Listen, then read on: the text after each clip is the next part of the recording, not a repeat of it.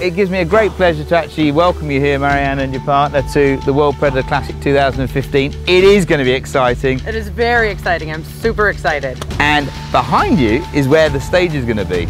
I know, it's amazing. I've never seen anything like this. I'm so honored and so excited to be here in the Netherlands.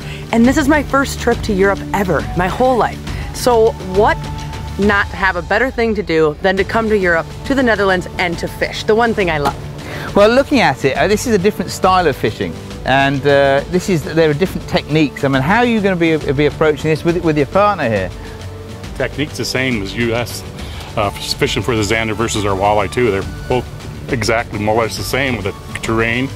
We're looking for structure, as we did yesterday, and we caught zander. And they bite just like our walleyes, so to us, it's our same fishing.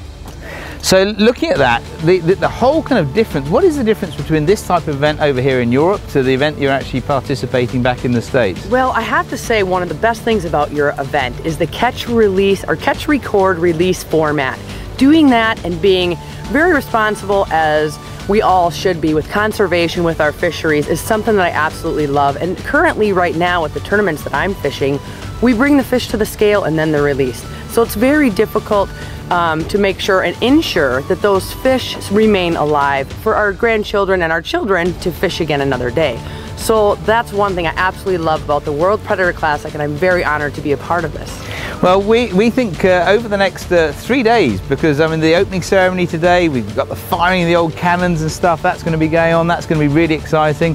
And then the parade as you take the national flag of the USA down the canal, and then back. I mean, how does that emotion kind of build up with you that's participated in the events before? Well, as a tournament angler from the United States, you know, we start the day out with the morning prayer and we say the Pledge of Allegiance. They'll sing the songs, but to be able to be in a parade and fly our country's flag, what an honor. And then to see the giant cannons go off is something I've never seen either. I just hope that I'm able to capture some of this on my personal camera as well, so I can get that feeling and bring it back to all the folks in the United States.